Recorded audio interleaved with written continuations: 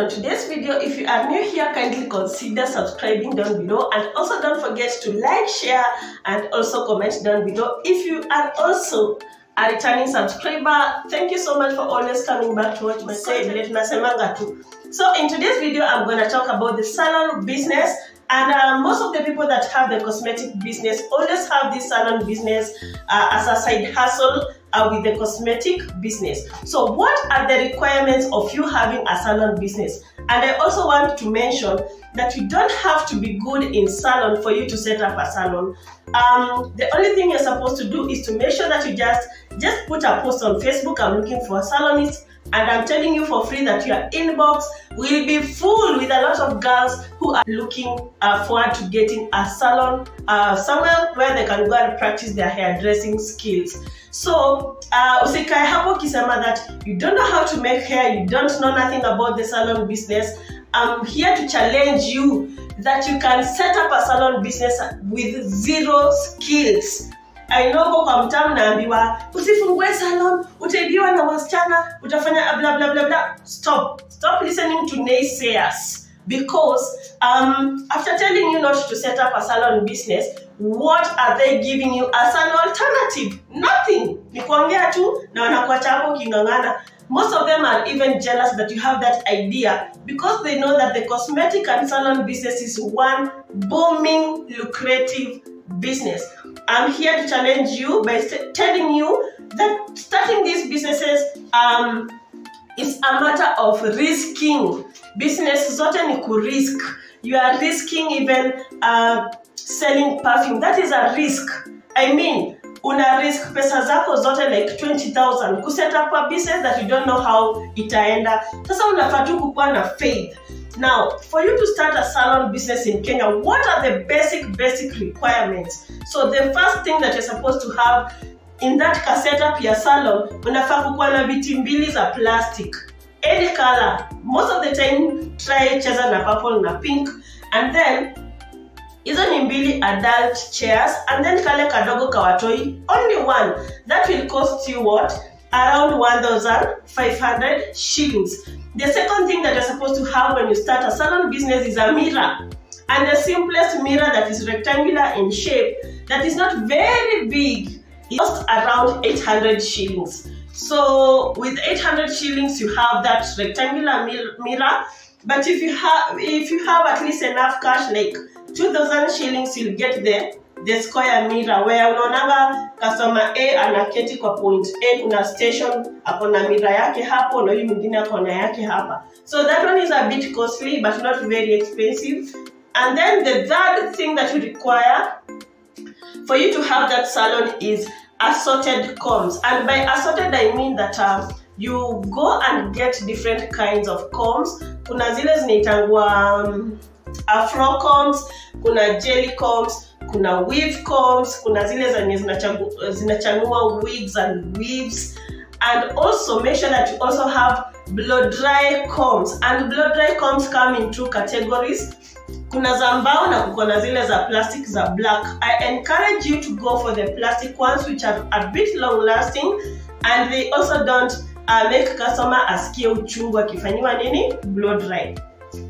Now, talking about blow dry, that is number 4, what you require. So a blow dry will range from 2,500 to 4,000 shillings. So what I used to have in my salon was Seriot Jet. And this Seriot Jet comes in two versions. So kuna Seriot Jet that is fake, na ingine ni origi. The difference is, ukiekewa Seriot Jet box ya ile fake na box ya ile original, zote ni white, but ile fake box yake inaka more bright, inaka yani ile white iko maziwa kabisa. But here ni original, the box is not very white, inaka kama white imeboeka. If you know, you know. So something else that you require for you to have a salon is a sink, which is very mandatory because you have to wash the client's hair. And sink will range from 800 shillings to 2,500 shillings depending. Na kama hiyo sink iko na pipe, na pia kama hiyo sink iko na stand. So ile yenye haina stand, wewe mwenyewe utaenda tena nao mtaani, wewe utafute fundi akuwekee stand. So wewe unajua mali unajikuna, wewe unajua mali unajifikia. So kama hauna pesa ya kununua 2500 yenye iko na mpaka hiyo pipe ya kutoa maji chafu na ile stand yake, eno cheze na ile ya sonane, tafuta mtu kutengeneza stand ya mbao hapo kwa mtaa. Something else that I used to have in my salon but haikuwa inanisaidia sana is a dryer. Dryer ni kitu yenye inaweza kukulalishia pesa hapo, and I don't want to discourage you from buying a dryer, but the clients that come looking for dryer services are very few as opposed to those ones that will come requiring blow dry services. So those are the basic things that you require in a salon. We have talked about the plastic chairs, mirror, assorted combs, sink, blow dryer, and I've said that a dryer is not compulsory. Other accessories in a salon business include but are not limited to what we call a UV gel machine, and then we also have something that we call the gels. Obviously, you know the UV, you will require the gels, and let me caution you because this happened to me. I bought the UV gel machine. Yes, it was working perfectly, but nikarudi nikanunua zile gels zinaitwa gelish. Now let me tell you for free that if I come to your salon, I as Cate, I will not take any other gel apart from Blue Sky. Blue Sky ni ile gel yenye unapakanga customer. Hata kama haujui kupaka customer vizuri na umempaka Blue Sky na bora amekauka vizuri, hiyo gel haitatoka. Blue Sky is very good. It is long lasting as opposed to these other gels.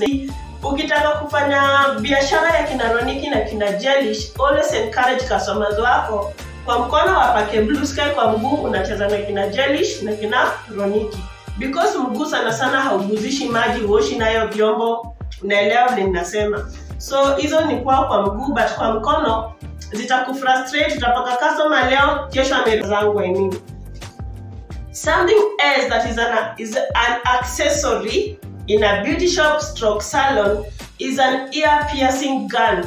And this ear piercing gun ile ya blue inakwanga 450 to around 800. So mimi nilikuwa na 500 and it was really working perfectly. And uendangi shule ndio ujue kupierce mtu masikio. Start with a newspaper, chukua newspaper, anza kuipierce. And also go to YouTube and look at YouTube tutorials. Usikuwa unasema tu ati sijui kufanya. Hakuna mtu alizaliwa akijua kufanya kitu. We all learn. Sisi wote tulijikuta duniani and we are learning. Something else that you're supposed to learn is doing makeup. So makeup is not difficult. Client anakuja na kuambia, by the way, nataka kuwekwa hii eyelash. The first time I did that, I never even knew eyelash inawekwa glue, unaweka glue kwa macho ama unaweka glue kwa hiyo eyelash. I just tried and ikakuwa by the way, and that is how nilitoka hapo na punch, kwa sababu nilimweka hiyo eyelash alafu nikarudi nikamfanya makeup. So you can do everything under this planet Earth as long as you put your heart there and you also challenge yourself to be very aggressive. So basically, if you want to start a salon business in Kenya, you're not going to use a lot of money. So I hope that I have answered most of the questions that most people are asking. And that you like this video, make sure that you share, make sure that you subscribe, make sure that you also comment down below, because that is a way in which you're going to make YouTube recommend my videos. So without wasting a lot of time, let me end this video from this point. I hope that you have learned something. 1, 2, 3, and I'll see you on my next video. Bye.